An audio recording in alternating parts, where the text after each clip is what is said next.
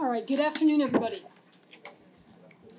For the last panel of our fantastic two-day conference, we're going to be talking about climate change economics. Now, climate change has obviously dominated the headlines of late.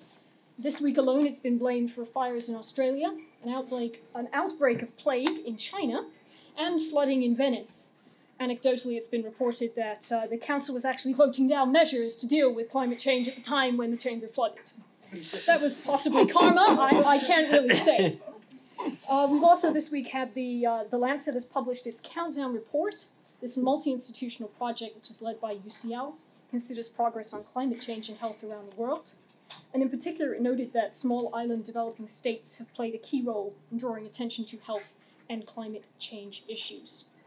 I'm not going to say very much more because we've got a fantastic panel here today to tell you about the climate change disputes options and about how one can hopefully run a climate change dispute as economically as possible by using some modern technology and excellent methods of damages calculation.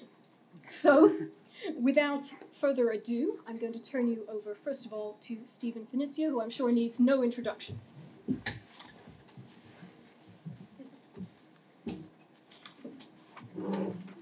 Thank you, and good afternoon. What I'm going to do is, hopefully with the PowerPoint, what I'm going to do is try to set the scene a little bit, and I'm going to talk about options that states have for dispute resolution mechanisms when dealing with environmental and climate change issues. And frankly, a lot of what I'm going to talk about, you could substitute in human rights for climate change and environmental disputes into what I'm saying, but I'm going to focus a little bit on some specific climate change related aspects. I start with the caveat that I keep staring at the title, the problem of choice, and wondering whether it's the absolutely wrong title or the absolutely correct title. And I say that because, as I'm going to do, one of the issues I want to focus on is the fact that there is often no choice. And I think when we talk about climate change in small states, sometimes we get overly eager to think that there are more options out there. So what I want to quickly do is talk about limitations in some ways with regard to dispute resolution mechanisms. So we can also think about opportunities within the existing options, but also opportunities to create new options, because there are, as you think about the limitations, it becomes, I think, pretty immediately apparent that there is room for new ways to approach these issues. And we heard one this morning, actually, from Justice Kantakasi, which I told him already I'm going to try to integrate into this a little bit, but the idea in part is to be thinking about when we look at the limitations, how do we fix that by thinking about ways we might be able to move forward with new options. So really quickly, and I'm going to go quickly in part because you want to hear more from other people than me, what are the options? Well, the options generally are domestic regulation and litigation or prosecution within the territory and the territorial reach of a state. And that's where most environmental and climate change disputes take place, particularly when the state is a claimant. And let me make another caveat. What I want to get to ultimately is a discussion of claims by states against private actors. But we have to look at the world of the options here, because many of the options that we have now are state-state, or are options where states are respondents or defendants and not bringing claims. And that's ultimately where I want to get us to, is thinking about what options are there for states to bring claims, and particularly small states to bring claims. So the place we mostly see disputes related to climate change coming from the state as the claimant or the plaintiff is in the domestic courts or the domestic system of that state. We also have treaty-based claims between states, and I'll quickly talk about that and some of the limitations there. We have claims against states pursuant to regional human rights regimes, again, claims against states. We have disputes between companies and states under investment treaties. And then we have the possibility of consensual use of international arbitration between companies and states. And finally, mixed into all this, we have possibilities to use ADR mechanisms like mediation and conciliation. And we'll talk a little bit about how that fits in. But the overarching message is that any means of resolving climate change disputes will raise issues of jurisdiction and consent. It will raise issues of justiciability and arbitrability, and it will also, whatever means you're thinking about, will raise issues about what remedies, what relief is actually available through the mechanism you're using. And when we think about options, we have to keep all those things in mind. So really quickly, treaty-based claims between states. One of the problems I think we all have is we can't see the screen.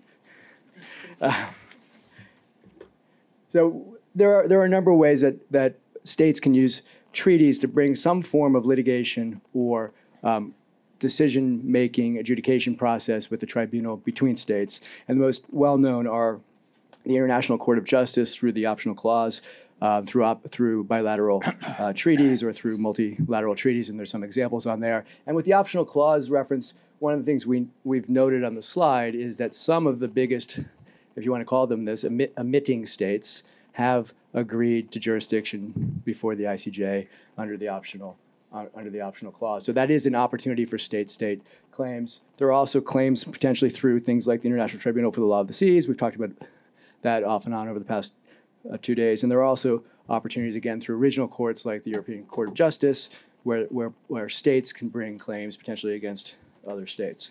What do we see as issues when we're looking at treaty-based claims? Well, there are scope issues. What sort of issues can be brought? And there are other limitations. And the primary one is this issue of consent. And while you have the optional clause for the ICJ, both states will have to agree to accept the jurisdiction of the ICJ. We do have options then. If a particular treaty does allow it, there may be options for different ways, different dispute resolution mechanisms that you can choose, whether it's litigation in an international court or whether it's arbitration. So some treaties do provide choices if there is that initial consent between the two states. And we know, and those of us who focus on climate change issues, there are dispute resolution mechanisms in some of the treaties dealing with climate change issues, and I put those on the slides. And in most of those treaties will allow the state to have a choice between litigation at the ICJ or arbitration. So this is the state-state mechanism. I'm going to shift quickly to this issue because, again, this is focusing too much on states as respondents, but I'm going to quickly note that we do have the option when we're dealing with climate change issues. And if you get creative, you might think of there might be opportunities here to do things more creatively, but some regional human rights charters do provide for the basis to bring climate change claims against states, and then a mechanism by which those claims can be brought. On the screen, there's the example of the European Convention on Human Rights, which allows you to bring claims then through the European Court of Human Rights. Also, the American Convention, which allows claims to be brought through the Inter-American Court of Human Rights. And there's been, as some of you will know, some interesting jurisprudence coming out of the Inter-American Court recently, in which there was an advisory opinion saying that there's a human right to a healthy environment. And on the slide, I won't take the time on this, but there are some theories as to which claimants might be able to bring claims against states, at least, and again, this is against states, that are based on that notion of the right to a healthy environment. So again, moving fast to cover the landscape. Disputes under investment treaties, and the last panel in particular kept referring to investment treaties, and I think it's worth slowing down a little bit and talking about what is happening under investment treaties, bilateral or multilateral. Investment treaties designed to protect primarily investors when they make an investment in a state that's subject to the treaty. So we start with the general understanding that bilateral investment treaties create a mechanism by which an investor can bring a claim against a state, and that was some of the assumptions of the previous tribunal. As we talk about treaties, I'm going to come back to this question about scope of states to use investment treaties potentially to raise climate change or environmental issues, but there is a development in this area where we're seeing increasingly language being put into at least model BITs that refer to some set of obligations with regard to the environment or similar types of concerns and other human rights issues. So, for example, in the new Dutch model BIT, there's a reference to the idea that the contracting parties reaffirm their obligations in the field of environmental protection, labor standards, et cetera, right? Now, so that starts to create the notion that a BIT may give an opportunity for there to be environmental protections or environmental rights.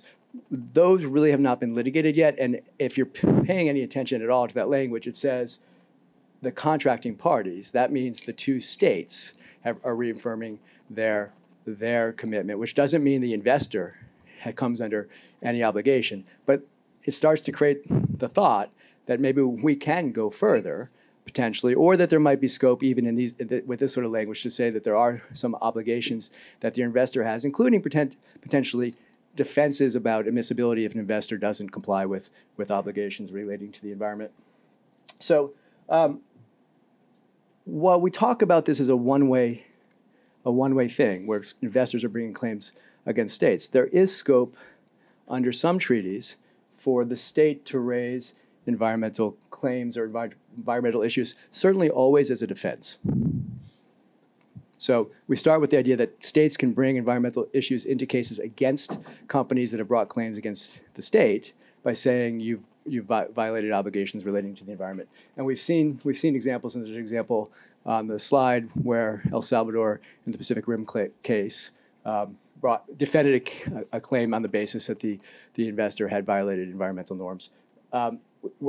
Then we need to stop and talk more expansively. And again, I think the last panel was a little bit negative about the idea that it's clear that, or there's very limited opportunities for states to actually bring affirmative claims, but there are increasingly opportunities, or that's the wrong word, examples of states bringing counterclaims in treaty cases against the investor for environmental breaches and otherwise. Now, the question of whether or not the state has the right to bring a counterclaim is usually considered one of intent, and it depends. The way the current jurisprudence looks is it looks at the language of the treaty to see whether the treaty potentially allows the state to bring counterclaims or whether the treaty is written to only allow the investor the right to bring claims. But we've had two recent examples, both claims against Ecuador where Ecuador has brought counterclaims, and in the Burlington case received a $41 million award on its counterclaims, and in the Parenco case, liability has been found on the counterclaims, and I think we're waiting still for the quantum phase of that case to be finished. So we shouldn't ignore the fact that if the right opportunity arises, because the investor has to initiate the claim. And so one place when we talk about opportunities is there are some notions out there that maybe we can start to rewrite treaties or create new forms of treaties where the obligations will flow both ways and the opportunities will flow both ways, where a state might, in the first instance, be able to bring a claim rather than only doing it through a counterclaim mechanism, if that's available. So consent to international arbitration, shifting away from treaties. You have generally, there might be arbitrability issues, but generally some form of international arbitration, and we're not talking about treaty-based arbitration anymore, but consensual arbitration agreed between a state and a private entity can be arbitrated through international arbitration. Now, there are always going to be significant consent and privity issues. If you're going to use international arbitration, you need some consensual basis that ties the particular parties to the dispute to an agreement to arbitrate. And this is where I'm trying to think through Justice Candicasi's proposal, because we have to figure out how a regional court will necessarily be able to get a binding arbitration award that will fall within the New York Convention. I think it can be done, but we have to think about how to do it because consent is going to be critical. But parties always can contractually agree to resolve disputes about environmental or climate change issues through arbitration if there's that sort of consent. And where might that consent come from? Well, we're seeing initiatives by some businesses to include commitments in their contracts with states to environmental protections or environmental obligations. So a company can say, we're going to put in our contract that we will commit to certain environmental obligations. States can insist in their contracts with companies that the company commits to certain environmental obligations. So that creates and then you can decide if you want to use arbitration rather than local courts. And Justice Candicasi gave some of the reasons this morning as to why arbitration might be more effective and attractive than even for a state to use its own courts. We also have the example of in an industry-wide agreement like the Bangladesh Accords, which was was labor-related, but you could imagine the possibility of creating a binding commitment through some sort of industry-wide agreement that would create a forum for arbitrating environmental disputes. We also are seeing in the background of this, you want me to stop? We're seeing in the background of this some efforts to create some rules around using arbitration to deal with climate change issues, and those are on the slide. We always, though, have to be careful if we're going to use if we're going to use international arbitration, we have to be careful because we need to make sure that what you end up with is an enforceable award, and there are potential issues in some contexts with whether or not an award about the environment might be considered non-commercial and therefore fall outside of the scope of the New York Convention. So therefore, the enforceability benefit you often get from an international arbitration award might not be there, depending on the exact nature of the sort of dispute we're talking about. So if we're going in this direction, we have to be aware of limitations in existing conventions, like the New York Convention, to commercial issues and whether the issues being raised will be considered commercial. I am not going to spend any time now, maybe we'll come back to it later, on mediation, but mediation has some real benefits. It may sound empty. Why would we mediate, and how would a state ever get a polluter to mediate? But we can come back to talk to. It's always available in many of the international treaties and other mechanisms we've talked about. Mediation is always a consensual option, but also often an obligation that can be used under that treaty. But we'll come back and talk about that later. I'll stop there at this point and hopefully have set the scene a little bit to when we're talking about what are the choices. Maybe they're not choices entirely, but what are the options and what are their limitations, but where are there also opportunities for small states in particular to use mechanisms to bring claims, not just to defend claims. Thank you very much, Steve, for that wonderful overview. We're going to change gears very slightly now, and we're going to talk about blockchain. So we're going to hear first from Mathias Goldmann, who is VP Finance and co-founder of Constellation based in San Francisco. All right. How about the slides? Oh, can you change the order? Slides? Oh, no, fantastic. All right. Hello, everybody. Technology has not let us down. Fantastic. All right. I'll try to make it as quick as possible since we're in a little bit of a time crunch here. Katarina's got to go for her flight. So apologies for breathing through a topic that is very comprehensive, and you might have heard of that topic at least in the news about Bitcoin.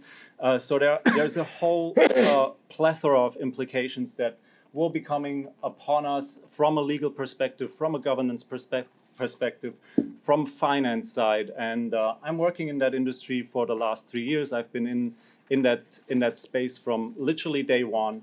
And I'm going to present to the collective unconscious, as Young might say, a little stone of awareness that might be spreading in maybe not this year, maybe not next year, but in the years to come. And that might affect also your work as lawyers, as arbitrators, as persons who are working in litigation cases.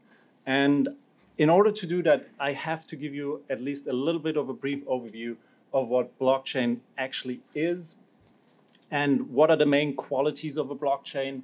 A blockchain is an encrypted global decentralized database.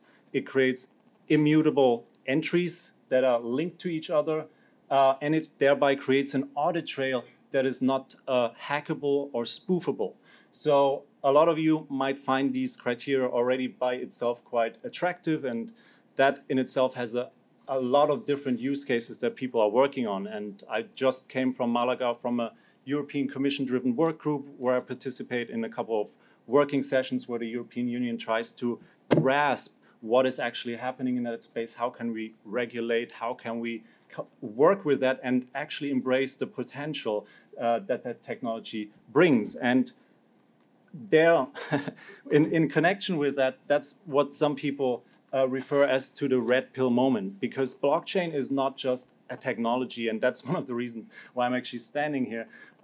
It has a whole range of implications, and people liken it to the red pill that Morpheus offers to Neo in the movie The Matrix, because there are so many ripple effects and implications, and that this technology can be applied to. So just briefly, we're at the 11th anniversary of blockchain decentralized networks. Bitcoin was the first. It had its anniversary at the 31st of October this year. And with each of these iterations of that technology, we see a different value proposition and different implications. And Bitcoin was started as with the claims to be the next financial global currency, and we all know that's not going to happen. the story diverted to Bitcoin as a store of value. The next generation blockchain, which is Ethereum, started with a different value proposition, which we call smart contracts, which are self-governing, self-executing contracts, programmable contracts that self-execute, which delete the need for an intermediary in the ideal techie sense of speaking about it. Now, my company, we're working at a third generation blockchain, which is signified by high throughput, which makes it ideal for big data processing, sensor networks, and IoT networks that process a lot of data and securing those pipelines. So that has implications I'm going to portray a little bit. So a classical blockchain is on the left-hand side. It's blocks that are being encrypted. Transactions are being encrypted in these blocks, and they are tied to each other by cryptographic hash functions. So the reason why it's not hackable or spoofable is because if you take a block out of that chain, the cryptographic key signatures don't fit anymore, and you would need to basically hack the entire global network, or at least 51% of that network, in order to change a single transaction. Now, the third generation we're working on is called a DAG chain. It's a directed acyclical graph, and it can process much more transactions because it processes the transactions simultaneously, lending it, therefore, to a wider range of applications. How does it connect to climate justice, climate change? And from my perspective, I'm by no means a lawyer. You should have realized that by now.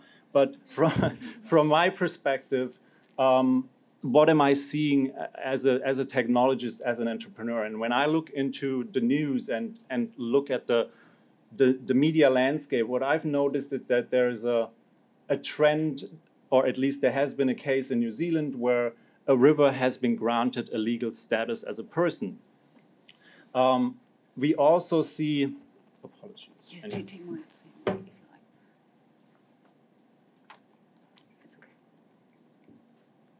We also see cases of people suing governments, like the Dutch government has been sued for not taking enough action in terms of climate change. That case has actually been won. There has been cases against big oil in the United States, and another case by a Peruvian farmer who lives in the Andes against one of the largest European energy or power companies called RWE. And I want to go a little bit into that case, and please cut me off if I'm if I'm going too long. But so that farmer lives high up in the Andes. They have a mountain lake over which a glacier is looming, and due to climate change, that glacier is melting. And now scientists have calculated that if those ice sheets of that vertical cliff of the mountain breaks off, there will be kind of like a small tsunami, and it will be flooding the village of that Peruvian farmer. Now, the farmer took action in combination with German Watch. He sued RWE in a German court, and after the claim has, or the lawsuit has been admitted, so it's now in a fact-finding period. And that brings me to blockchain and the things we are developing right now. So that's fresh off the press. It's a new idea, and remember, you heard it here first. So now imagine if you have a sensor network, and because legal cases draw upon data, right? So if, for example, if that ice sheet falls into the mountain, usually I imagine you would send a team that assesses the data, that takes photographs, that assesses the status, the truth that that ice sheet fell into the lake, and then a chain of arbitration or legal action ensues upon that data that's being generated, right? So what if we have a sensor network at that lake that is immutable, that is taking different data sets, for example, water height data, temperature data, vibration data, and builds a consensus between all these different data types. And due to the blockchain nature of things, you can be sure that the data that's being created is actually true. So in a sense, a blockchain model that we would be using through a consensus mechanism, through all these different data sets, is able to generate a true statement. And we have pushes in the German administration that blockchain-driven data gets a legal status in the sense that it can be used in court. Spinning that a little bit further, you could imagine a sensor network that generates data that represents the truth. Now, what data needs to be measured? I think Katarina is going to talk a little bit about that, but that would require interdisciplinary teams that have a very well-versed understanding of the legal environments and what data would be considered as factual and truthful. You can program that into such a network, and once the ice sheet falls into the lake, you have an immediate output in your dashboard, basically, and that's just an example, spitting out the current state of a natural feature, in this case, the ice sheet in the lake. Now, you can project such a mechanics into the future. You could attach sensor networks to forests, to water bodies, rivers, and so on. So there's a whole idea how to actually represent a natural feature in a technological data-driven sense, but then that ties into a legal sense as well through the litigation or arbitration that might ensue if something happens with that feature. So if you spin that a couple years into the future, and if such a network was to be deployed successfully, that might lead us in the long term from a solely arbitration-based legal approach that takes in the forefront a lot of time of assessing the veracity of data to a more programmatic approach where you have real-time insights into a natural feature at any given point of time, and that would probably, in my imagination, force an approach that is more programmatic and even more preemptive. And I leave you with that little spark of inspiration, and there's a lot of more work to be done, and I'll hand over to Katarina. Thank you. Thank you very much. I think you persuaded us all to take the red pill in due course. But for now, let's hear from Dr. Katarina Adam, who's a professor at the University of Applied Sciences in Berlin, and will be continuing the consideration of blockchain as the savior to expensive evidence gathering. We will see. First of all, thank you so much for having me here, and I would like to say thank you to the organizer, and as well, thank you to Petra for giving me the opportunity to share my ideas, to share my thoughts with you. And let's start with blockchain, savior to expensive evidence gathering. Wow, incredible. Isn't it a tool you would like to go for? Yes, instantly, right? But let's see whether blockchain really can solve that issue. And you know, I think this is something I would like to create that awareness of, we have to be sure whether blockchain is really a need for you or not. And for this, and that's, I would like to say the whole speech, what I would like to tell you is about find your process and check out whether it really makes sense to implement this kind of technology in your processes. And there are a lot of cases where it really makes no sense to implement blockchain. And therefore, let's see. And we can see that we've come a long way. We have seen a lot of things. When you once started with blockchain, it was for the geeks, it was for the nerds. You know, you need to coding and sit in front of your laptop and do things like that. And you also now figure out that you need much more than being good in math and having an idea of what is encryption about. So you see, we want to include all the stakeholders. We want to go for security and trustworthiness. It sounds great, and it sounds like we can do this from a technical perspective. But what I've learned during this session here, during the conference here, we have to learn so many things. There are things we, from the technical side, can solve probably sooner or later. But what we do not know is what kind of processes are behind. And this is where I do believe we have to exchange our ideas, our approaches, and find out how we can bring this together. Blockchain itself, as we have heard, it's a database. And you know, a lot of people which are so eager to tell you the truth about blockchain, think about it. It's a simple database. Probably not that simple, but the features, there are some specific features which makes it not so simple. But first of all, it is a database. There are some things we could highlight like immutability, security, and no single point of failure. Technical stuff which I do not have enough time for today to explain. But one thing I would like to show you, which is because of immutability. And you see Grumpy Cat, and this is what one of my students has done for me, Grumpy Cat. We made a picture out of from Grumpy Cat. We put this on a so-called security hash algorithm. As you can see, that picture created that hash. Do I have a pointer here? That's the start with 1, A3, and so on. And probably this could inspire you. What we have done with that picture, we made a single change, a small, tiny little change of, we just changed 1 pixel in that picture. 1 single picture. And what you can see, the hash is not longer the same like it was before. So there's a difference in. You see, when you cheat somehow, or you would like to cheat, something which is stored on a blockchain, you can instantly see that someone has changed something. And that could be probably interesting for you. I don't know that because I'm not a lawyer. I do not know all your processes. But I for sure know that you probably like to have something you can rely on. And we heard about crowdfunding the previous session, and probably also crowdfunding and collecting the money and using blockchain technology could be something which seems to be a very nice idea for getting money for small states for litigation issues. We don't know. We have to check it. Yeah, and then we also talk, when we talk about blockchain, it's a so-called trust engine. Oh God, what should blockchain all should do? And the question is, how do we trust?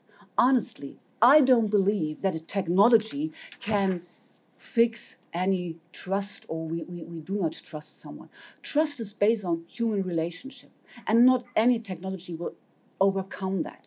But what we can do with that kind of technology, we can processes, daily routine work, which you spend tons of times on that. You can use a technology and make it trustful that what you get out of this is you can rely on. You can trust that that data is correct. And therefore, a technology can make sense. And then you can use that time for, generating more trust in between the negotiation between parties. Using that time for, I would like to say, things which are more worthwhile.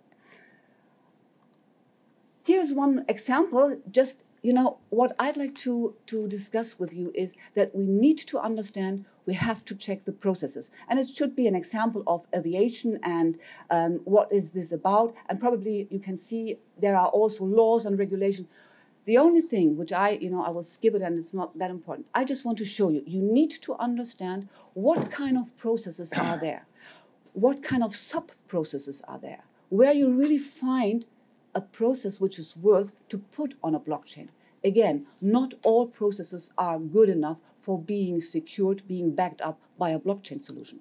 The existing solution you already use probably is better than that what we're going to do with a blockchain solution. We make it much more complicated. So therefore, carefully, be careful, scrutinize what you are doing, what you are talking about. But if you find something, it really makes sense. It's a huge, I would like to say it's like it's the magic in your hand, and probably you can use that.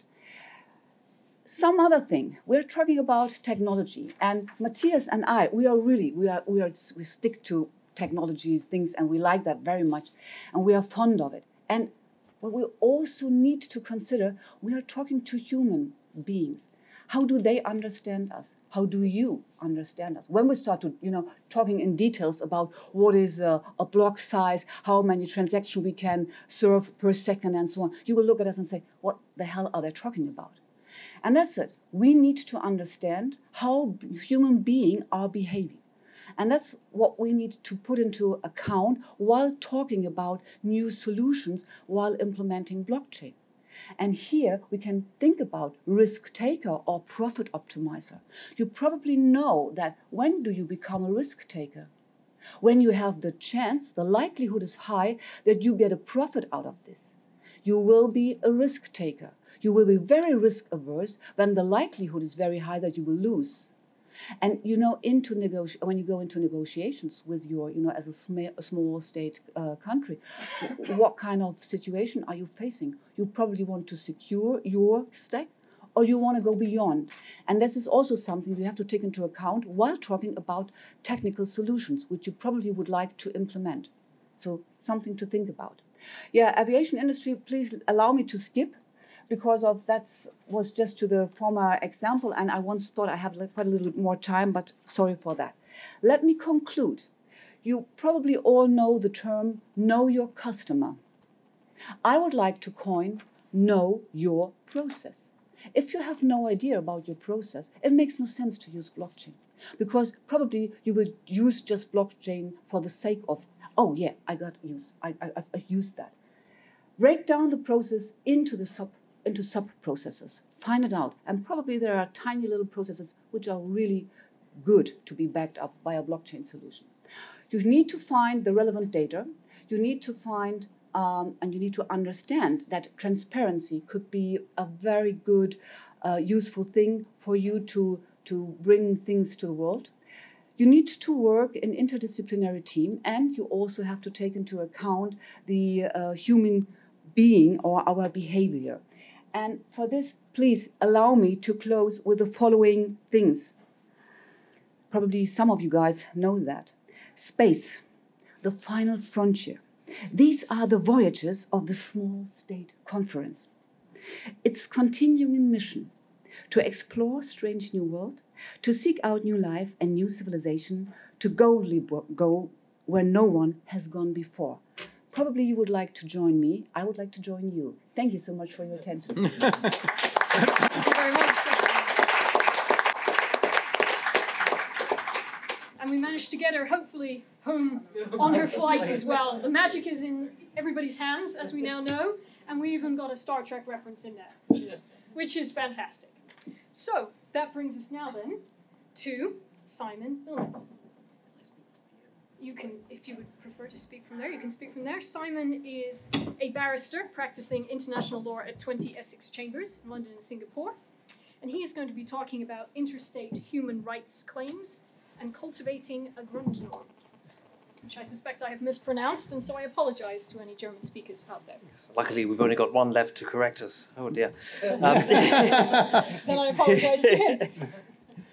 Thanks very much, Mandy, and thanks everyone for staying to the end of this extraordinary conference. I feel very lucky to speak and have Stephen's panorama and Mathias's and Katarina's creative thoughts as going before. So in a way, I might be able to pick up some threads from them too.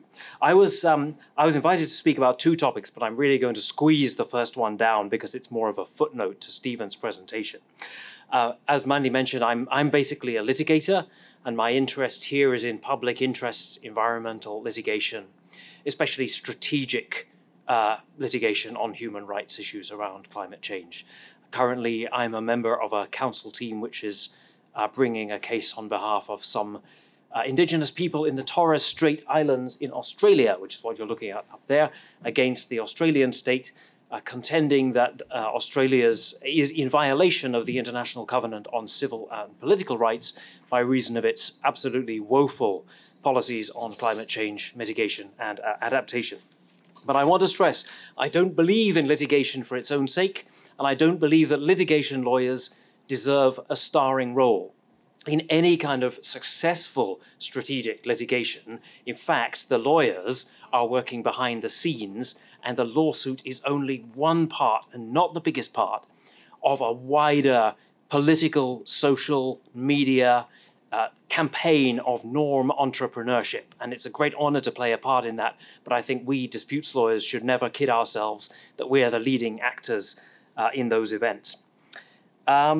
Right, now what I was going to say about interstate human rights claims is that they're a bit of a Cinderella option among disputes, but they are possible. It's a good week to say that because this is the week that the Gambia took the Republic of the Union of Myanmar to the ICJ over genocide, which is an inspiring thought and may lead others to think similar thoughts, who knows.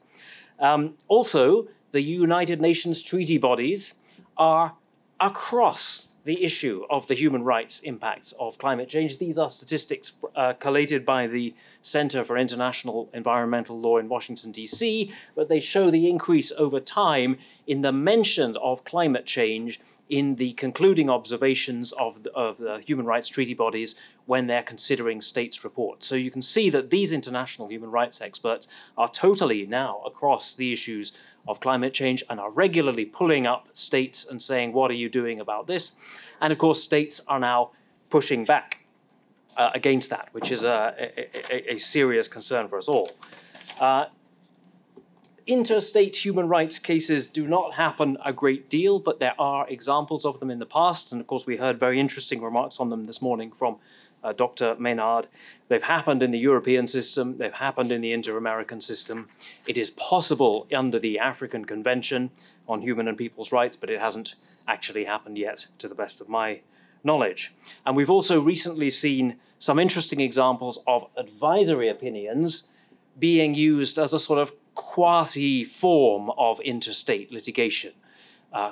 Recently, of course, the ICJ's advisory opinion on the Chagos Islands case, but also the advisory opinion which Stephen mentioned in his talk was in many ways an interstate case raised by Colombia, which was very dissatisfied by Nicaragua's coastal mega projects, infrastructure plans which threatened to devastate the environment of the wider Caribbean region.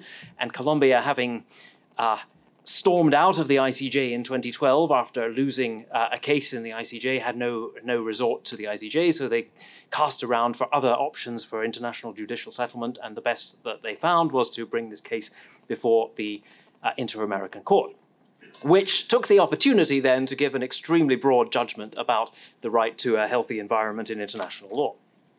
Now, the second part of my talk is about something completely different, which is to say that in addition to creating the fund that we're all going to contribute to after this for small states, and in addition to finding out what blockchain is and what it can do for us, there's one more thing we have to do, and that is to redesign the entirety of international environmental law. Let's face it, we've had this thing called international environmental law for nearly 50 years, since the Stockholm Declaration of 1972, and its record to date is absolutely lamentable. Maybe Dr. Jean-Pierre Gauci and I could have a bit of an arm wrestle about whether global migration law is more unsuccessful than international environmental law, or vice versa. But it's a body, at any rate, my body of law that is in a total mess, and I defy anyone to consider a worse one. It is not in any way joined up or effective. It consists of multiple, very fragmented regimes, a profusion of different institutions which do not cohere around a single goal or agenda, and which often have great difficulties talking to each other even. That has been ameliorated to some small extent by initiatives to co-locate secretariats and to get them talking and so on, but those are baby steps, and it has been very contentious. I'm very interested, for example, in some research by Margaret Young, who followed the story of the UN Food and Agriculture Organization trying to work together with CITES on the issue of which organization had competence to regulate the taking of endangered marine species at sea. And it took them 10 years to agree on a memorandum of understanding that had almost nothing in it. So very difficult, really, to work together. And all of that incoherence means there's a great risk and a great reality, actually, of problems not being solved at all, but problems just being moved around. Remember more than a decade ago when the EU had this brilliant idea that the solution to climate change was going to be biofuels. By burning biofuels, crops, ethanol, it does generate less CO2 than burning coal. But of course, in order to get those biofuels, you have to then clear what was pre-existing land, forests or whatever, in order to turn it into biofuel agriculture. So just the land clearance created somewhere between 200 and 1,000 years worth of emissions to make up from the savings of the biofuel, not to mention all the other problems like biodiversity loss and all the nitrates from the new agricultural lands going into the sea and causing marine dead zones and so on. So a complete disaster. And another aspect of the disaster is that the thinking, as it seems to me, in so much of international environmental diplomacy has been stuck in the 1970s and 1980s with the logic of that there is a trade-off between the environment and development, which of course is true at the micro level. If it's a question of, do we turn this forest into a cineplex, clearly there is a trade-off between GDP and environment on that micro level. But, and that you frame then the whole issue as being how much can we afford to protect the environment given our economic needs and priorities and development. But of course that misses something, which is all those micro trade-offs add up to a macro process, which is just the erosion of the biophysical base on which modern civilization rests. And once you have eroded that, we start to get into very, very serious difficulties indeed. So, for example, the insect populations, as you probably know, are in freefall. We have got rid of half of the world's insects in about 40 years, and they're still in freefall. So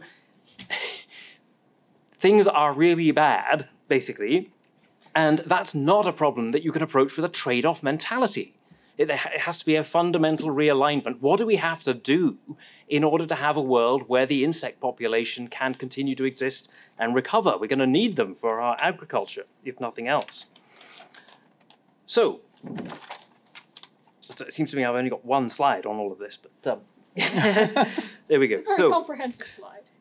So the thesis that I suggest to you is that the current body of international environmental law is out of date, and it was only a start, and we shouldn't take it as this wonderful sort of inheritance that we now have to treasure and protect and continue. We have to treat it as just the first experiment in doing something, and it didn't go that well, and it's now time for a big rethink. And therefore there comes the question, well, what should be the orienting principle of a rethink of international environmental law? Many different ideas have been put forward. I will suggest that perhaps the most fertile one is the concept of planetary boundaries, which has been much discussed in scientific and policy literature recently. Whether we can now say there is a grund norm in international environmental law is extremely debatable, but maybe there needs to be one. And here I want to pay tribute to a number of bodies of scholarship. One particular one is the scholarship of Klaus Bosselmann and Kim Lak-hyun from Korea, who've written a series of interesting articles on this topic. There's a whole range of people proposing different forms of what you might call Earth-centric or eco-centric approaches to law. There isn't just one option on offer.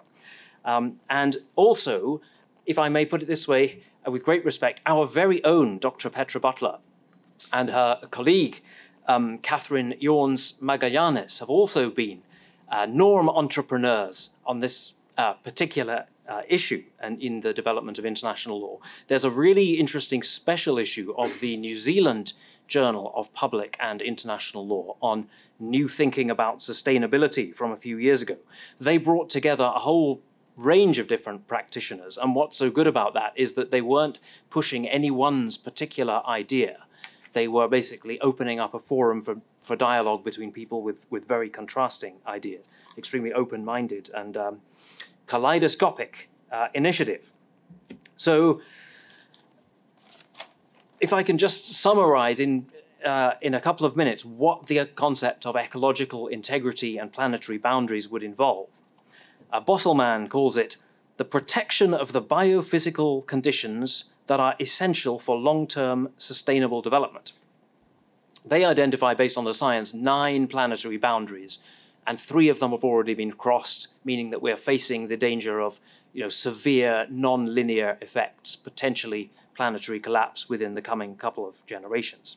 And those boundaries are climate change, biodiversity loss, interference with the nitrogen and phosphorus cycles, stratospheric ozone depletion, ocean acidification, global freshwater use, changes in land use, chemical pollution, and atmospheric aerosol loading. There you go. But basically what they're saying is, if we don't get those 9 right, in a sense, everything else is going to fall off the table. All our other ambitions for social development, human development, economic growth are not going to be safely realized in a world in which those 9 things have not been got right. And they draw two major conclusions from that in terms of the way we think about how international environmental law should work. The first is, and it may be obvious, but the first is, this is a corridor where we actually have to make sure we land within the safe zone, which means you can no longer think about trade-offs and you can't really think so much about balancing. You just have to make sure that you get into that zone, and then you can start debating everything else. Secondly, like again relatedly, this means that there would be a hierarchy of norms or a hierarchy of objectives in this way of thinking about international law. First, you have to protect the biophysical base, and once you have secured that, then other norms come into play, like society and the economy and so on. So, of course, there are many different authors who have different Earth-centric theories, and it's extremely interesting to investigate.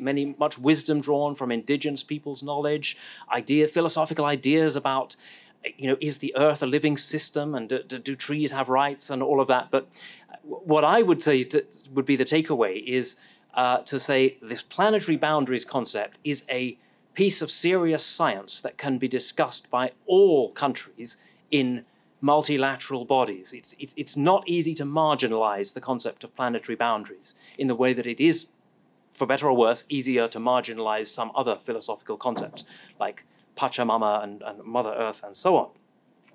And that if we take the concept of planetary boundaries and we also take a positive vision of what the world could look like in 100 years' time, then we have an orienting principle for international environmental law. And that positive vision is of a disaster, a climate change disaster, which we have managed to prevent turning into a climate change apocalypse. A huge difference. We and our children are going to live through a climate change disaster, but it doesn't have to be an apocalypse.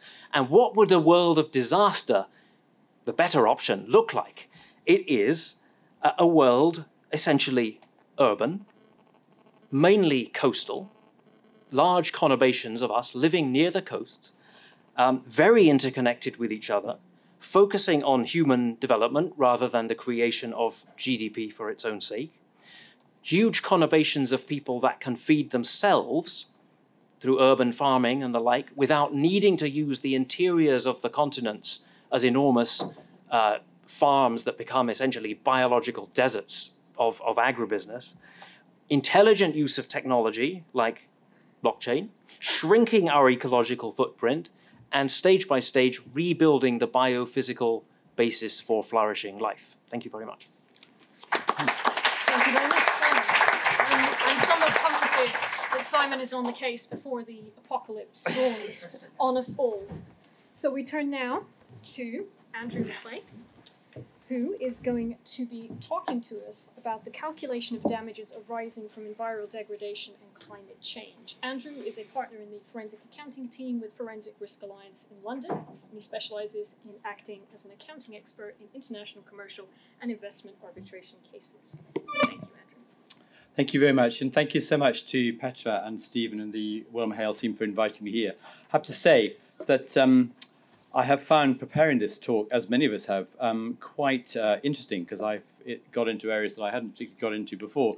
And I'm sorry to bring you back from interplanetary discussions to numbers, but somebody did say that money was what we were all about in some of this litigation arbitration. So I'm going to look at the, and talking to Petra, what she asked me to do was to spend half my talk talking about the general principles of damages, and then to go on to some of the specifics of environmental degradation and climate change further on from that. So just to, I mean, I do have a little bit of background of small states. At least I thought it was a small state. I lived in the country of Burundi for 3 years, but unfortunately I've just Googled it and it has a population of 10.8 million, so I'm not sure it is a small state anymore. I have also had the privilege of acting for the government of Albania on several investor-state and ICC cases. And apparently it's still a small state at a population of 8.7 million.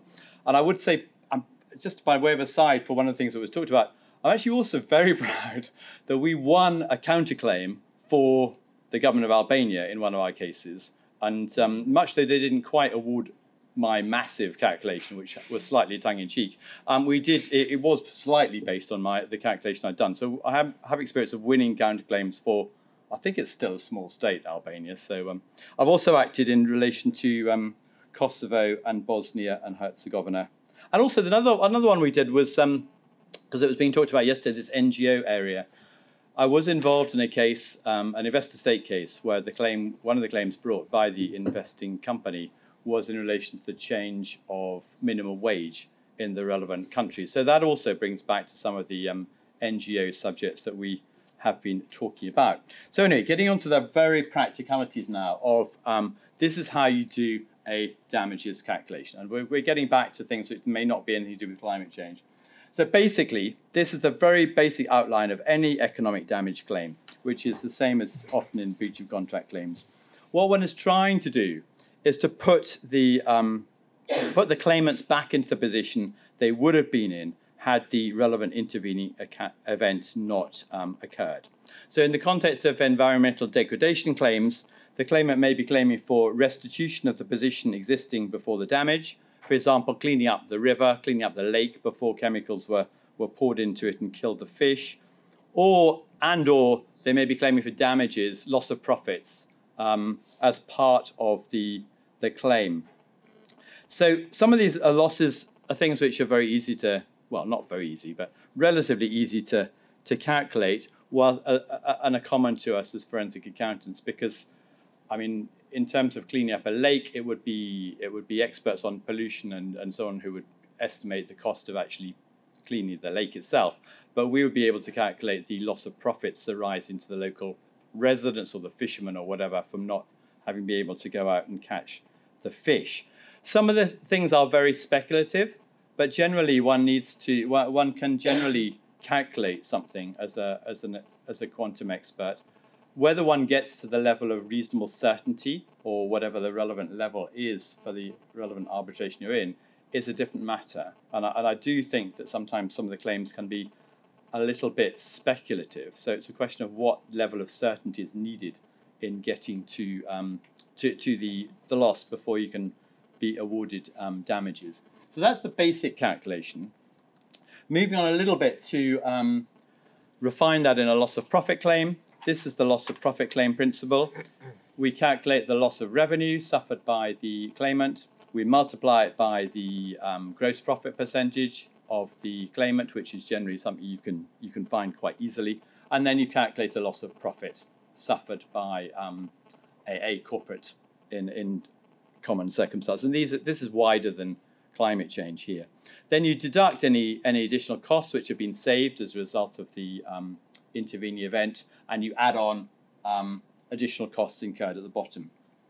And so I'd say there, in terms of that last bit is probably of high importance in the context of environmental damages claims, because in the context of climate change, that would involve adding on the cost of, say, sea defences, relocating, sorry, Simon, South Sea Islanders from one place to another, or whatever. So there are the costs obviously can be very high in terms of climate change. And I love this graph. Sorry, this is one of my favourite graphs. I drew this graph. For those who would like to know, it's the only picture in any GAR, Global Arbitration publication ever. And I'm not quite sure why I was ever allowed to get it in, but it came from Steve's firm, John Trenner, allowed us to put in a picture. But I think it illustrates very pictorially what one is trying to do in any damages claim. Because what you've got here is you've got the bottom line, which is what actually happened in practice.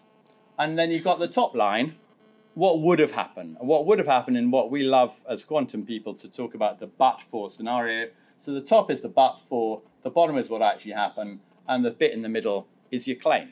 And it's the same for anything, because it's the same if you've had a breach of contract, it's the same if you've suffered environmental degradation, it's the same if you've lost your fishing rights. The principle is the same. It's the difference between what would have happened and what actually happened. So I think it's a great picture. Just one other slide, and I'm going to go over this quite, well, I think I'm not going to get into this great detail. There's also the calculation of quantum in the context of investment treaty work. It gets a little bit more complicated, and it's subject to endless arguments in every investor-state case. But in general principles, damages is equal to well, in very general principles, equal to the fair market value of the investment before whatever expropriation event occurred. And I'm jumping back rather into what Steve was talking about in terms of investment, a classic investment treaty case where something's been expropriated. When you get into unlawful expropriation, for those lawyers amongst you, you get into the whole horseshoe factory standard of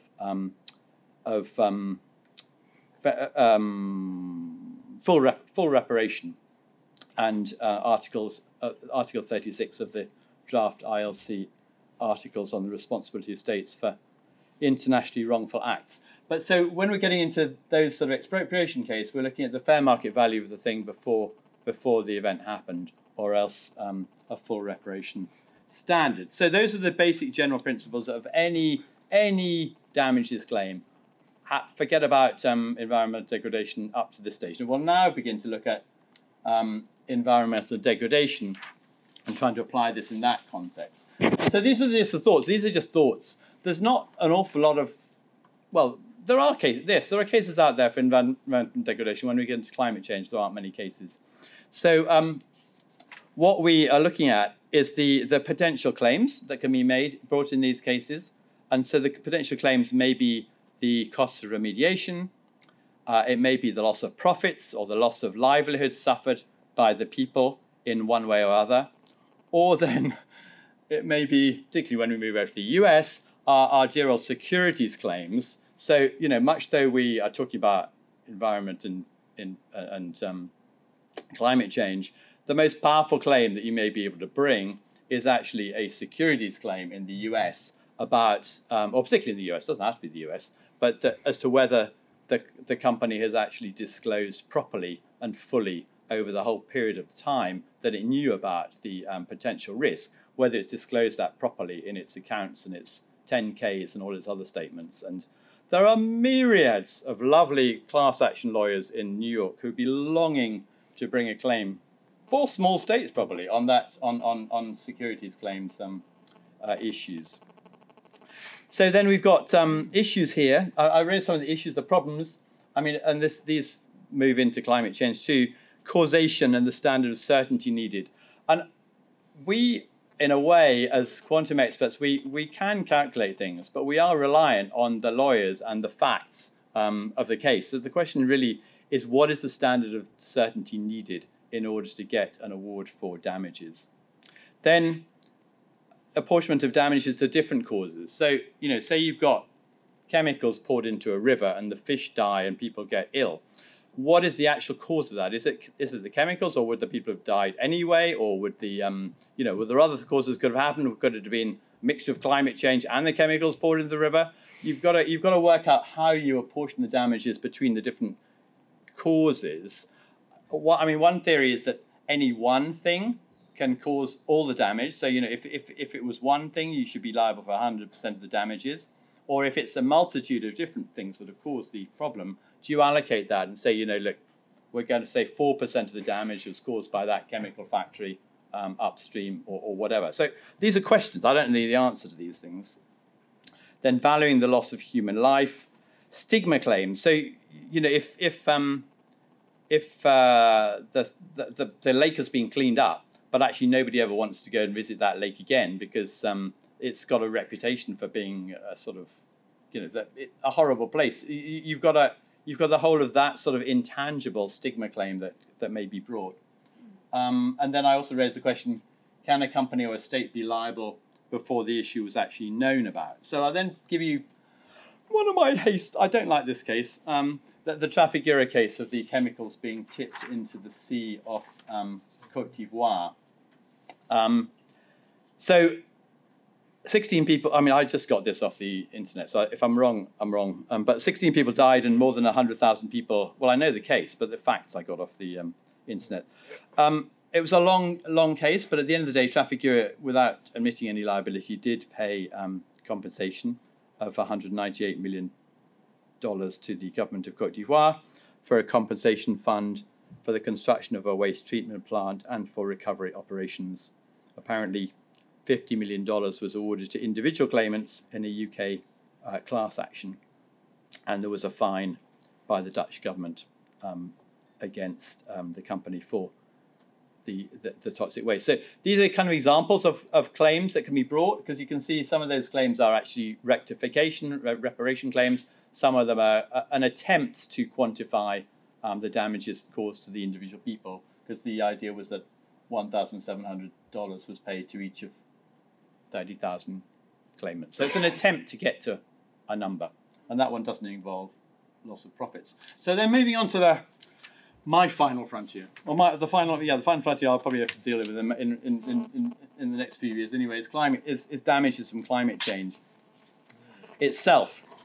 And here you really get into things that have never really got anywhere very far yet in terms of quantum, but you can try and quantify these things. And so here you've got potential claims for economic damages, so claims for the money loss, the loss of livelihood, the loss of earnings for people that have suffered from one reason or another, or you then may have claims for the resources to protect from the impact of climate change. So, you know, I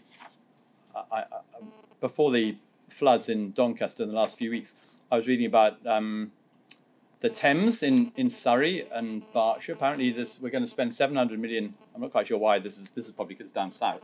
We're going to spend 700 million pounds on flood defences for the Thames all the way along the Thames at the moment. That's not.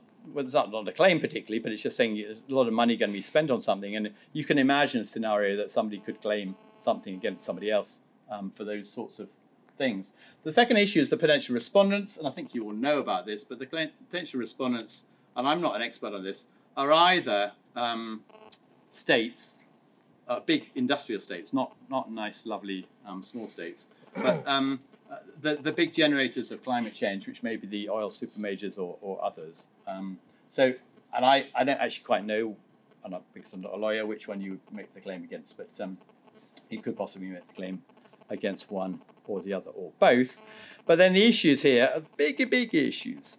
Causation, you know, do we have sufficient, and I'm not a scientist, do we have sufficient evidence to prove the relevant linkages in a climate change linkage to prove who is actually liable for any particular natural disaster? I mean, do we really have the evidence to prove that, you know, BP was responsible for the floods in Doncaster last week? I mean, it's quite complicated. So, and it's far beyond me. But I think that's one of the major areas that anybody who's going to bring a claim, and lawyers who are thinking about bringing these in the future, we've got to try and work out that issue. And then the apportionment of damages. That's what I said before.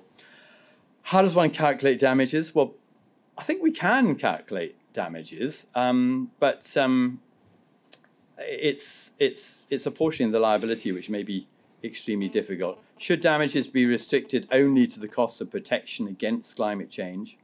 And now that the potential claims are absolutely enormous. I mean, when I was thinking about this case, I was thinking about these things. I was going back to some of the other major cases in the past, such as asbestosis.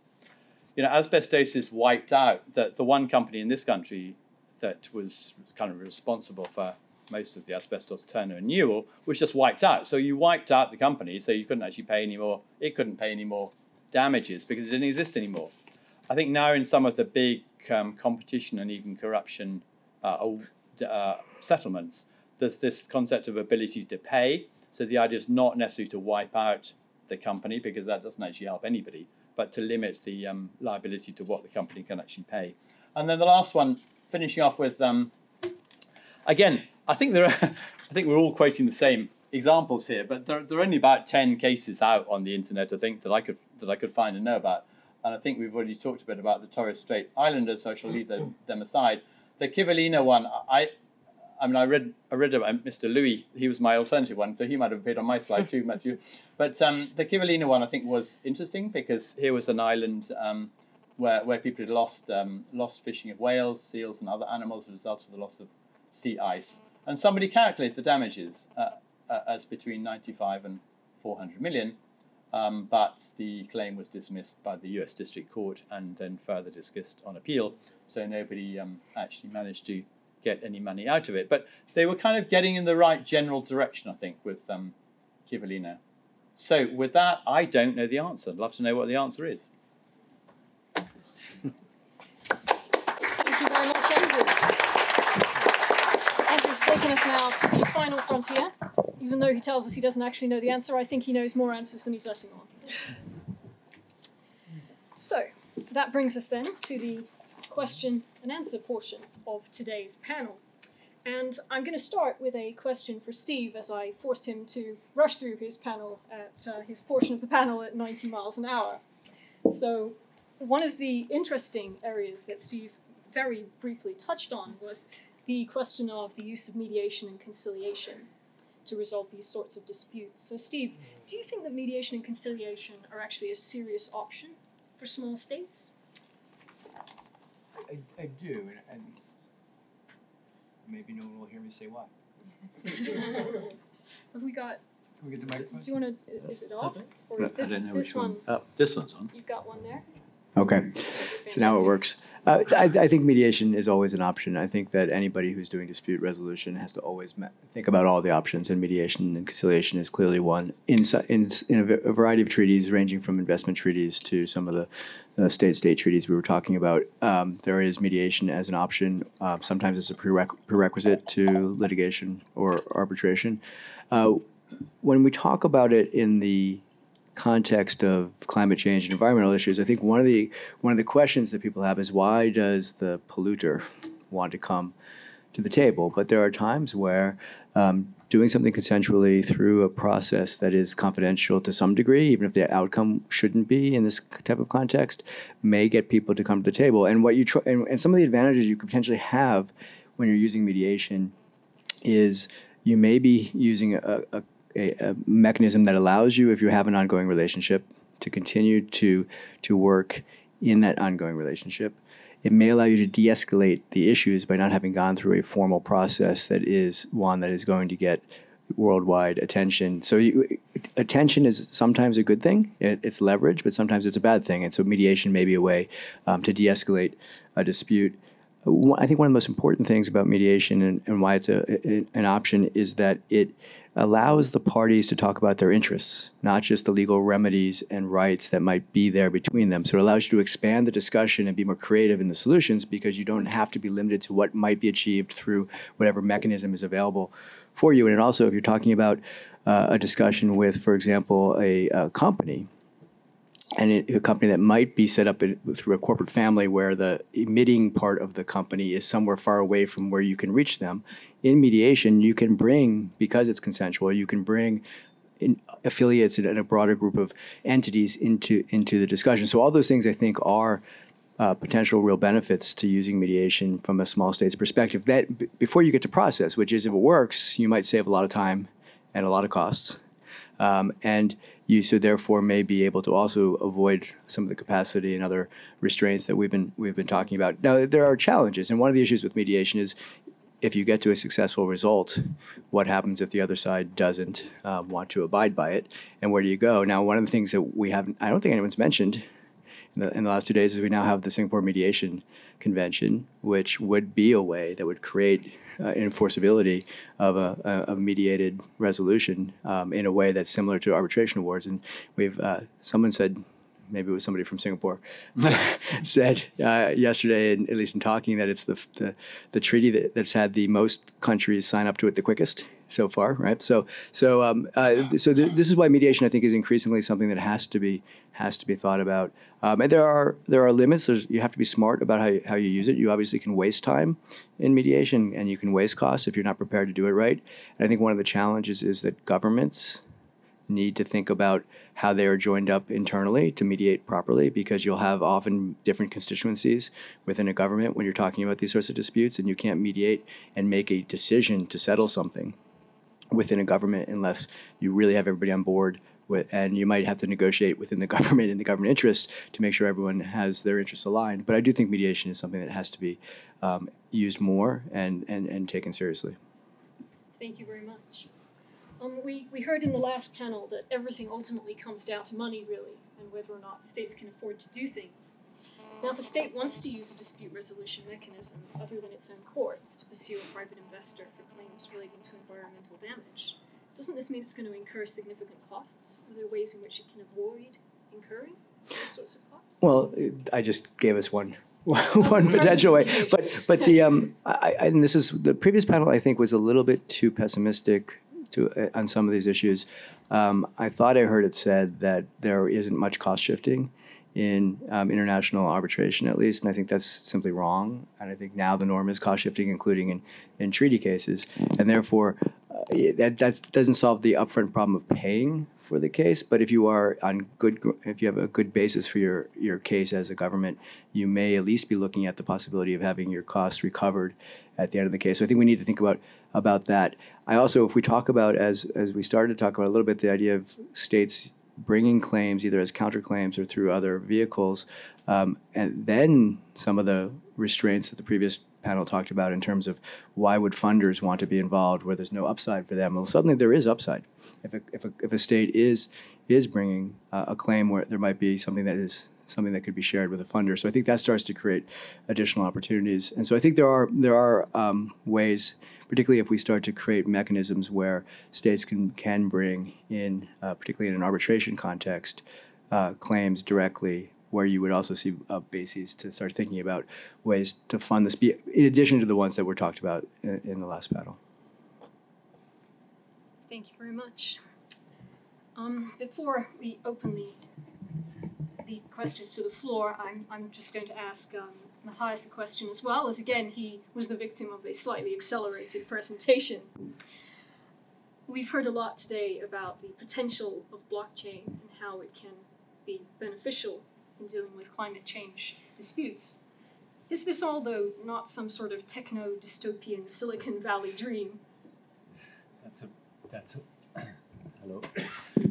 Yeah, that's a very, very good question. I mean, technology is always neutral in the way that it's being applied, right? It depends on the consciousness that is actually applying the technology. So you could say the same thing about nuclear power. You could say the same thing about many other things. So in its essence, the technology is neutral. And my intention with this talk today was to raise a little bit of awareness on the better side of the spectrum, how you could actually use the technology to raise awareness and maybe utilize it to speed up processes like the one I've portrayed. And the example with the river that Andrew talked about, that could be an example where you implement a multidisciplinary team actually, where a blockchain it's just a base layer technology. It's not the solve of it all. That would require a legal team, like the people present here. It would require scientists that actually define the criteria, develop the proper appropriate sensors that measure actually what metrics you're going for, and then you need technologists that implement the technology, and only that coming together of different groups of professions and competencies, I think, can solve these challenges that we are facing on a global basis, and that's in essence also what I meant with the red pill moment, because a technology like that spurs and sparks collaboration.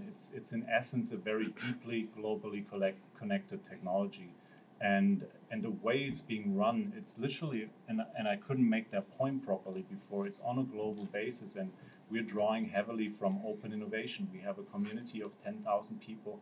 We're drawing not only capital from, to your point, Mr. Dippelmann, from before, and they are very, idealistic and value driven. And the question before came up in terms of just a short remark in terms of the funding discussion, who would actually fund small state actions, lawsuits, or litigation campaigns. I mean, what I've experienced being in that industry for a very long time, there is a large amount of people out there that is very idealistic and value driven. And once you are able to tap into those networks of people that are driven by those values, then you might be surprised how much money is actually available even without an investor return on certain issues, because there might be more people that are interested in swimming in a clean ocean or breathing clean air than the average person might suspect. So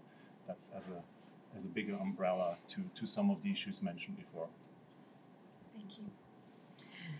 Now, does anyone on the floor have any questions?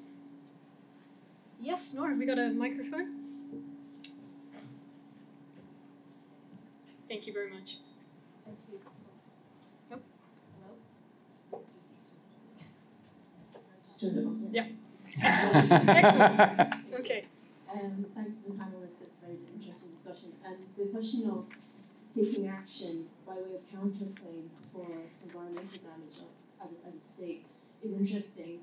I've done some work from the cultural heritage perspective, and I use the environmental claims as I drew upon those sources for that exploration, because there are treaties that protect cultural heritage, like the World Heritage Convention, doesn't adequately allow action to be taken. My question to, I guess, Steve and possibly Simon is that how do you take such an action in relation to a counterclaim when the action has to relate to the investment, where the current treaties provide protections and obligations and rights in relation to specific, that investment.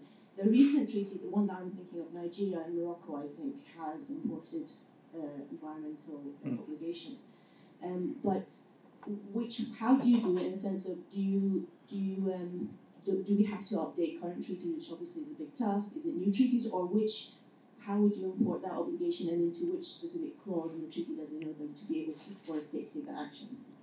So lots of questions, and I think the answer in part is today it's difficult because it is very dependent on whatever intent was expressed through the language in the treaty. And while we're seeing tribunals more open to the idea of finding a no bar on a counterclaim and then maybe reading what the scope of the counterclaim is relatively broadly, it still is constrained by the language of the treaty, and that may not let you go beyond the investment, and it may require some sort of relationship to the investment, which probably makes sense, frankly, if we're going to do it through an investment treaty in any event. But we are seeing, and so I think ultimately to get where you want to be, I think, and where other people in the room want to be, is we are talking about new mechanisms. And we're seeing, I know, and I don't know where it's gotten to, but the African Union is talking about a approach that will be regional, that will try to take into account those sorts of considerations. And I don't know where the draft is at this point, but that's very much on their agenda, is to try to animate these sorts of obligations in a two-way mechanism within treaties. So I think ultimately, to make this work, and I think this is why the discussion this morning was so good, was that we need to think about new mechanisms.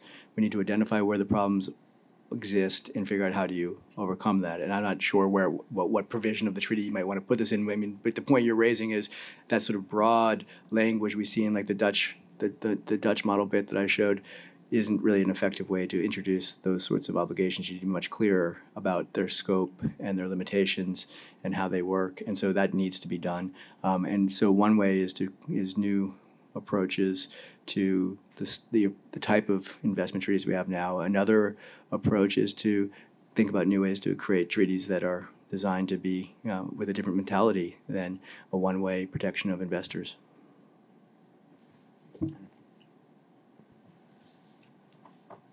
Thanks, Noor, for the question. Yes, well, I'm with Stephen in being skeptical about the existing system. As we know, there are very few examples of counterclaims, and the leading one, the Burlington case, was one which isn't really a working example because it was dependent on an ad hoc consent by the investor rather than truly mandatorily falling within the treaty. And of course, the big problem, as I see it with counterclaims, is the consent of the investor is not there until they start the arbitration. The state has made an open offer, the investor has not. Now, that's why... Throwing things I didn't know my answer was that bad. But that's why I also think that in terms of the new mechanisms and the proposal which Justice Ambeng Kandakasi raised this morning is a really exciting idea. And I was just wondering whether, in fact, investor-state arbitration has given us the first clue to solving the problem with the concept of an open offer. I mean, what if a state says, okay, you can invest in my country, but at the stage of admission of the investment, there's one condition, which is that you sign this letter. And this letter says, this is an irrevocable open offer to arbitrate any dispute relating to, and you then obviously define the content of the dispute. It could be breaches of national law, failure to follow generally accepted international standards, breaches of international obligations insofar as they apply to corporations, and so on. And then you have got the consent to arbitration. Now, if one small state tried to do that on its own, the result would, of course, be investors flee elsewhere. If 50 small states decide to do it all at the same time, I suspect the result could be different.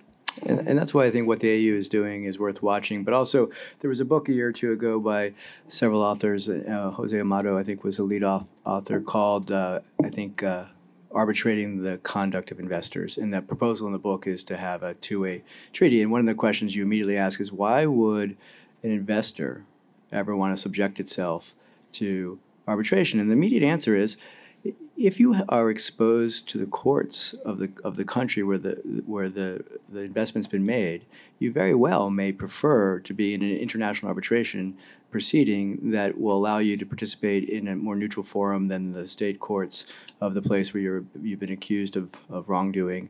And so therefore it isn't, while I think most people's immediate reactions is you'll never get that consent unless you force it, and then that's one of the issues I want to think through about the New York Convention and some of these mechanisms. But there is, on a second look, some appeal to investors that if the option is, if they really have infrastructure and assets in a country and there's issues that relate to their investment and whether they've complied with regulation, do they really want to be in local courts? Or maybe they want those issues to be decided in outside of the country in a neutral process where they're involved in picking the arbitrators and all the things that come along with international arbitration. Any more questions? Yes? I've got, I suppose, a question we call the Noah question. And that is that while climate change clearly is going to affect amounts of rainfall, wind, storms, and terrestrial, but essentially humans are terrestrial, we're not dolphins. And what climate change is bringing, and is bound to bring, is loss of land, whether it's coastal or small islands. So, and it happens in stages, where first of all it becomes uninhabitable because of the sort of water lens and so on. And sometimes it's not there. And because it's not there, then things start to change, like baseline for law of the sea and fishing rights. How do we tackle long-term the loss of land to sea? That's a pretty big question. Are we up for a challenge, gentlemen? Simon, do you want to take a stab at it? Yeah, I will. Do you want to take another one? Yes, Simon is going to contemplate how to solve global warming generally and loss of land. So perhaps somebody else would like to ask a question while he thinks. Perhaps I'll ask a question. And I'm going to ask this question of Andrew, who hasn't yet had the opportunity to have a question. So Andrew, do you envisage a time when damages awards for environmental damage and climate change will be regarded as standard? Am I answering before Simon, or is Simon still thinking? Simon is brainstorming, and you can see the smoke coming out of his ears. So this is your moment in the sun. Let's just let Simon concentrate. He's got a big problem to solve here. I think claims for environmental degradation are not impossible at all. One can, I mean, it depends what it is, but you can quantify claims for environmental degradation, and if you can work out who's caused it. And let's just think about sort of, just over a couple of years period of time. I mean, if we're going back to something that was caused maybe 20 years earlier, then you have got major issues of causation. But I mean, if you've got something, if you've got a chemical plant, or if you dare I say you've got a dam in Latin America that's burst, you can actually work out who is liable. And I was discussing this last night.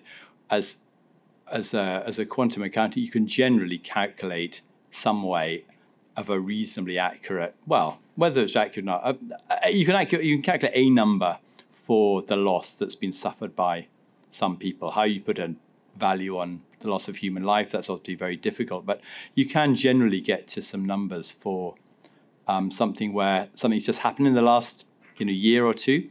When you get into things that are caused, when you get into climate change, for me, not being a scientist, you've got this major issue of proving it, evidence. How you prove that the loss of an island in the South Pacific, who caused that? Was it China? Was it America? Or was it the UK? Or, who caused it? Was it Shell? Was it BP? Was it Texaco? Who caused that loss? So I think there are major difficulties there in levels of fairness. There may be new UN conventions to say that it's the responsibility should be placed upon hydrocarbon companies or something, but at the moment I don't know that. I just don't know how to allocate the loss of value from climate change to anybody, and maybe Stephen can correct me with this. I don't even know whether it's fair to allocate that loss to governments rather than companies, or who it's done. I mean, I think reading one of those articles I was talking about on the internet talked about 47 major causes of climate change or something, and that was a mixture actually. The 47 was a mixture of the big hydrocarbon companies and the big states. And I don't know how you allocate the loss between, say, even those 47. Although since somebody's got it down to 47, maybe it's not as difficult as I thought. Well, and one of the issues ends up being if you can. It is a question of evidence and causation, and so maybe the answer is you can't allocate full responsibility, but you can say if you've got a basis as Papua New Guinea to bring a claim against company X, and you can show their market share in one of the 47 causes of climate change, you give that to you. You could calculate the value of that company's piece of the whole set of causal events potentially. I mean, it's hard, but it's not impossible. Well, but actually, that's also I can add a little here. In the RWE case, what they had as a basis is a scientist report from 2013, and that report calculated that RWE is responsible for 0.5% of the emissions that cause the greenhouse effect, and the greenhouse effect is causation is pretty well established. That's tied to the CO2 levels in the atmosphere that cause the warming, and there are soil samples, ice core samples, dendrochronological samples that reach back thousands and hundreds of thousands of years, and we are at a level of CO2 that hasn't been on the planet in the last 30 million years, and there's a very clear causation that's being established, and that has been calculated. So RWE, the emissions they put into the atmosphere can be calculated, and that was the basis for that lawsuit. And thank you. Did we have another question on the second row? Yes. I have a small one. Let's get you out. You got the microphone.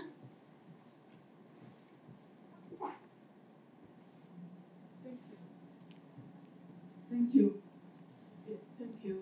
I have just a small one. Just getting a little bit concerned that you are all talking about in money terms. But if you are an indigenous person like I am, calculation of forest, calculation of the ocean, calculation of everything around you that gets damaged, I don't think you can put money through everyone's sense.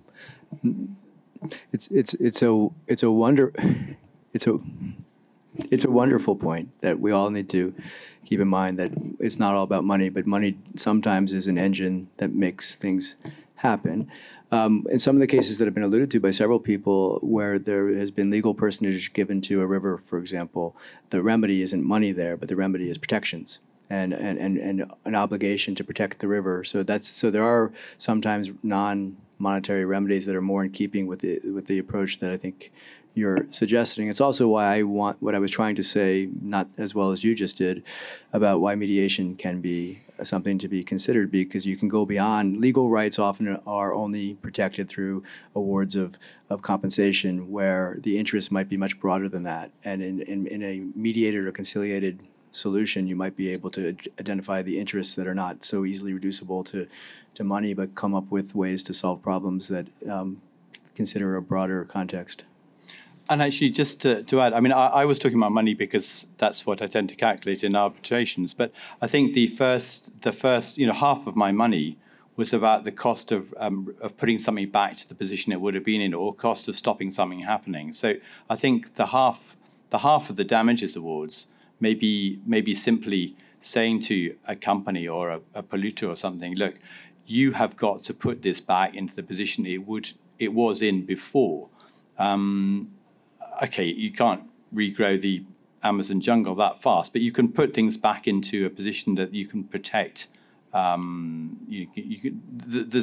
things you can do, which are to do with protection of the environment, and that does involve costs, but it can protect against something happening in the future. So that's one aspect of it. As long as it's a very short comment, sir, because Simon has to answer. Simon is finally ready to tell us the universal answer to water levels rising. And, Okay, I will not hold him back. Just to add a practical case to Stephen's point on mediation and the beauty of mediation. Arbitration will concentrate on finding who's at fault. And then we don't talk about the aftermath of what has happened and aftermath of where you are at the decision point. So what mediation does is look at future, how people will plead. There was a case I did in PNG. A major oil palm production company was alleged to cause environmental damage done to the marine resource of the local people. They filed proceedings, came before me, and I ordered that to, there was going to be some argument around the science, so I ordered James Cook to do a report, scientific report on whether there was damage or no damage. So that argument was removed, and when we went to mediation, the company just simply accepted. Owner was in Europe, the general manager was in Papua New Guinea. The point that he was making, and so eventually they agreed on an outcome, not only in money terms, there was money involved, which was to be paid in the form of compensation, but then they had to do something about the plant that processed the oil pump and discharge that eventually went down to the marine resort. That could not have been arrived at had I just sat in court and did my usual thing. Okay. An excellent point. Right, Simon, the floor is yours. Thank you. So, I thought that was a wonderful question, if I may say so, from I think Mr. Ian Orr in the audience, the Noah question. I just want to offer 3 thoughts in response to that. So if you recall, the question was, what do we do about rising sea levels and the threats to land and so on? First point, under, I think it's Article 21, if I'm not wrong, of the Law of the Sea Convention, an island is a naturally formed geological feature that is above the sea at high tide. It has to be naturally formed in the first place, but you are allowed to artificially defend them.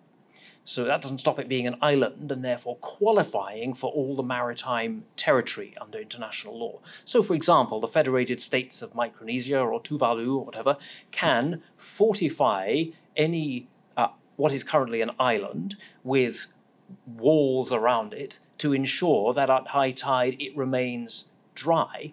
And if they do so, then no matter whether the sea rises outside of those walls, what is within those walls will still be an island, and under international law will be entitled to the maritime territory rights that islands have today.